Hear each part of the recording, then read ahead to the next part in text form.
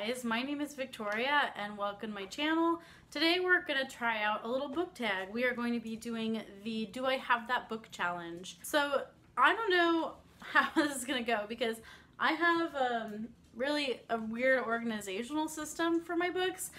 A lot of the books on this side, I basically organize them by like read and unread. So this is the side that I've read, and then this is mostly the side that I have not read. Although there are some exceptions to that, like I've read these babies right here. So yeah, I don't know how this will go.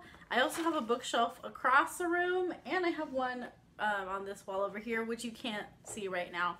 But yeah, I have books everywhere. Oh, and maybe a couple books in my bedroom. So let's just see what happens. So I guess you're supposed to do this really just as fast as you can.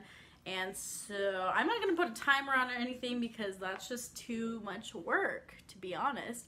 So let's just see how fast I can get through all these. Question number 1 is, do you have a book with deckled edges? Yes, for sure. Now, where that might be is a completely other question. Aha, okay, that didn't take too long. I remember the C.S. Lewis books in this edition have deckled edges. And I don't hate deckled edges. I think they're just fine. I like them, actually. I like how they look. Some people really hate them and they drive them crazy because I guess it's kind of hard to turn the page, I guess, sometimes. But I don't really care. I like them. I'm a monster, I guess. But yeah, so this is The Problem of Pain by C.S. Lewis. I haven't read this one yet. I would like to get to this hopefully soon. Question number 2 is, do you have a book with 3 or more people on the cover? Ooh, actually, 3 is a lot of people, don't you think? That's a lot of people to be on a book cover. Hang on. I don't think there's 3 people. Ooh! There's gotta be 3 people on these. Yes! There's more than 3. A Wrinkle in Time by Madeleine L'Engle. There are 1, 2, 3. I remembered because there are 3 witches, and I remember this series having them as really important characters, and that they are on this cover that I just bought these actually pretty recently because I want to reread them starting hopefully next month. So yeah, there's actually like 6, 7, 8, 9, 10, 11, 12. There's 12 people on this cover. Whoa, I'm an overachiever, y'all. Overachieving like a boss. Question number 3 is, do you have a book based on another fictional story? Like a fairy tale, I'm guessing? Oh, yes. Hang on, I have to leave. I do own Cinder by Marissa Meyer, but I haven't read this yet. Just like many of my books, haven't got around to it yet. But this is a retelling of Cinderella, and I guess she's a cyborg or something. Apparently people like it. I'm gonna try it someday. Question number 4 is, do you have a book with a title 10 letters long? I gotta do some counting. Hang on. All these titles are really long. Ooh. No, that's 9. Ooh. Wait, did I count right? Hang on. I have to do a recount. I don't trust myself. 10! Yay! And I Darken by Kirsten White. Also haven't read this one. You'd think I've read none of the books on my shelves, and you would be wrong, okay? I've read some of them, but not this one. This was an impulse buy. I had just seen it on Book Outlet. It was cheap. I bought it. Didn't have any immediate plans to get to it, so there it sits for a someday. Actually, I almost read it for the Reading Rush because it has purple on the cover, but then I discovered another book that I wanted to read that had purple on the cover, and this one got put back on the shelves. So there you go, 10 letters. Question number 5 is, do you have a book with a title that starts and ends with the same letter? That's odd. Oh, easy, right here. Once more, a book I haven't read, 6 of Crows. No, I have not read it. I haven't read any Leigh Bardugo at all, but I own some. Again, this is my to-be-read side, so that's why most of those I haven't read, but 6 of Crows, SS, cool. Question number 6 is, do you have a Mass Market Paperback book? Definitely. I definitely have that, like a lot of them. Is this one? Yeah, this is one. The casual vacancy. A casual. The. I never remember if it's a casual vacancy or the casual vacancy. Apparently it's the. But yes, Mass Market Paperback. I have read this one by J.K. Rowling, The Casual Vacancy. Yay. A book I actually read. I have nothing against mass market paperbacks in general. I love saving $1. I don't super mind broken spines. It's not like a big deal to me. I don't care if all my books are super pretty. That's just me. There are bigger things to worry about in life. However, if I have an option between a mass market paperback and a bigger floppy edition, as long as it's like floppy as heck, I will take that floppy edition. I will pay the extra $5 or so to get that floppy edition because I just love floppy books. Question number 7 is, do you have a book written by an author using a pen name? Okay, that one's gonna be harder. I have heard that C.S. Lewis used a pen name, but I don't know if C.S. Lewis was a pen name or if some other name was, so I'm gonna have to skip him. I thought maybe I could use him, but I think I'm wrong about that. Okay, Yoda, you're gonna need to move over. I feel like in my classics section, I should be able to find someone with a pen name, right? Okay, this is officially the longest it has taken me to find a book. I have no freaking clue. I have no freaking clue. Okay, if I can't find one in the next like 5 minutes, I give up. Okay, I'm gonna have to call myself defeated by that one because I bet I do have one written by a pen name, but I'm just too stupid to know. So probably somewhere, but I don't know that information, so I failed a question. Question number 8 is, do you have a book with a character's name in the title? For sure. Dracula. Easy. Dracula by Bram Stoker. I actually read this last year. Didn't super love it. Gave it 3 stars. It was okay. Question number 9 is, do you have a book with 2 maps in it? And definitely, I'm sure I do because I have a lot of fantasy books. So, Lord of the Rings must have. Whoa! Things are falling. We're dying. Things are attacking us. Okay, Lord of the Rings, you must have more than 2 maps. There's no way you have less than 2 maps. Aha! Really? Do you just have 1?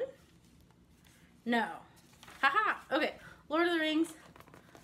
There's 1 map of someplace. Mordor?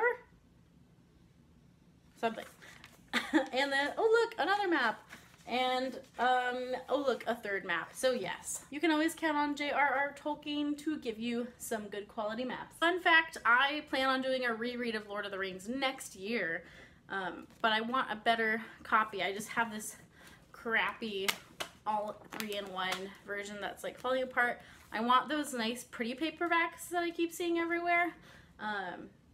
This one I think I got at the grocery store. Yeah, buying books at grocery stores never gives you very nice covers, but yeah, I've read it at least. Question number 10 is, do you have a book that was turned into a TV show? Oh, probably. I have plenty of books turned into movies, but TV show? It's maybe gonna be a little harder. Ooh, I feel like a classic, again, there must be a miniseries out there somewhere. How about is going to be, okay, I'm going to cheat a little bit because I know, oh, no, I'm not going to cheat. I'm not going to cheat. I have one. Neil Gaiman, American Gods. I'm pretty sure this became a TV show. Haven't read this yet. Haven't seen the TV show either. So, need to get on that ASAP. I love Neil Gaiman. I don't know why I haven't read this yet. Question number 11 is, do you have a book written by someone who is originally famous for something else? Definitely, because I have bunches of memoirs, so I have one right here. Ooh, let's pick this one because it is definitely a throwback to the 2000s. I have Reliant K's book. If you ever listened to Reliant K, can you please holler at me because they are like my favorite band of all time. I know. They were my jam in middle school, and I still love them with all of my heart. The Complex Infrastructure Known as the Female Mind by Reliant K. obviously they are a band, and they wrote a book which is super funny. It's actually a book about like different kinds of girls and like how to get along with them. So they have like the homecoming queen, the poet, the drama queen, the airhead, they have like the mathlete, vanilla pudding. So they have a bunch of like stereotypical girls. This is kind of like a book that I don't think would be published in modern times because people would be offended by it, but it's all in good fun because Relient K is very much like a jokester kind of band. So yes, I love this book. I should reread it. Question number 12 is, do you have a book with a clock on a cover? And I have no idea. How about Clock Pieces? Brave New World? Clock Inner Workings of a Clock, maybe. I don't think that really counts, does it? I think I need to do some traveling across the room again for this, so goodbye for a moment. Well, I looked all around and I think I am defeated by this question. So minus another point. I think I failed 2 questions so far, so we'll see. We'll keep going, see what happens. Question number 13 is, do you have a poetry book? Yes, I do. I have several, many. The Raven and Other Poems by Edgar Allan Poe in this Scholastic edition, and it's like the tiniest, skinniest book I own, probably. So yes, good old Edgar Allan Poe coming through. I have other poetry books too. I actually really like poetry.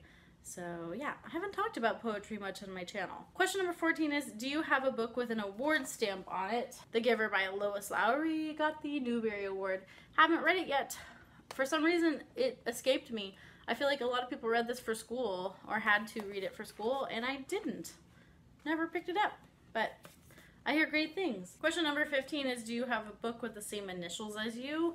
And I probably don't because I have weird initials. My initials are VB, and I imagine it's pretty unusual to have V as any initial. So I have to think about this. Pretty sure I don't. I failed this question too. I don't have one by anyone with the initials of VB. Sorry. Minus 3 points for me so far. Question number 16 is, do you have a book of short stories? Yes, I do. One I haven't read, again.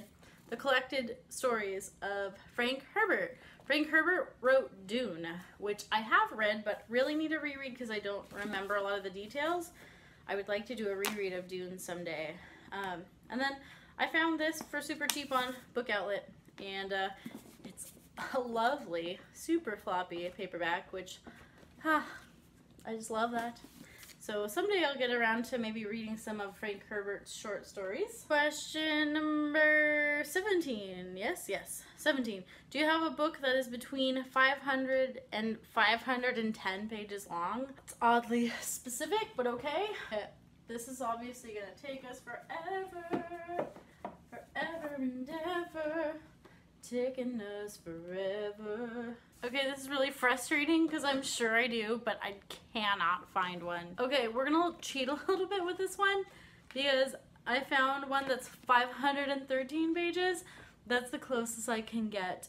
And I don't want to be doing this all day counting pages. So, in order to move on with my life, Sophie's World by Justine Garter. Truthfully, I have no idea what this book is. I don't know how I got it. I think I remember that I was recommended Sophie's Choice by someone, and I saw this book and I thought it was the same thing, and then I realized my mistake. So I bought Sophie's World, and I don't know anything about it, but Madeleine L'Engle blurbed it on the cover, so I have hope for it, but it continues to sit on my shelf because I have no idea what this book is, and I have no motivation to pick it up. So if you know anything about this, let me know. I'd be really curious to find out. Question number 18, do you have a book that was turned into a movie? Do I ever? Obviously. How about The Book Thief? Let's go with that. The Book Thief, yes. Read this at the very end of the year in December of last year and loved it. 5 stars, beautiful, great book. Question number 19, do you have a graphic novel? Ooh, no, I don't actually. I had one graphic novel and I didn't like it and I got rid of it. That book was Persepolis. I don't know why I didn't like it. I just didn't connect with it somehow. I don't know what.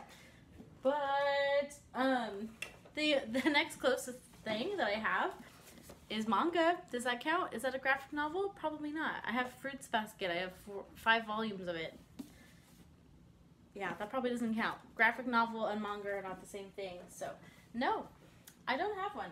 And finally, question number 20. Do you have a book written by 2 or more authors? I did it one time, and then I unhauled it. Me and my picky reading taste. I keep unhauling things.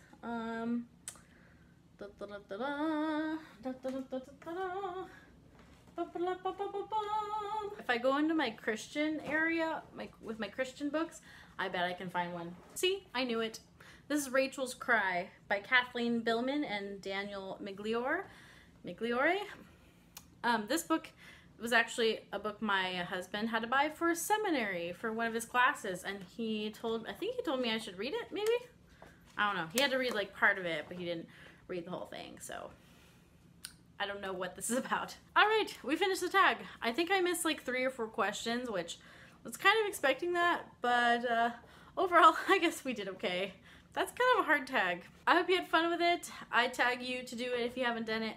I guess this has been floating around for a while, so it's like a month or 2 old or so, but I enjoy doing silly tags like this. It makes for a fun video to make. I hope you're having a great day and keep reading great books. And I'll see you next time. Bye-bye.